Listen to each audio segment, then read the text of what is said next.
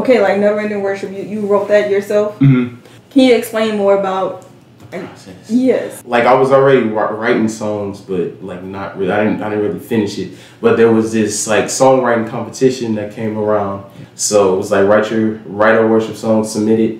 Then I had to finish writing the song.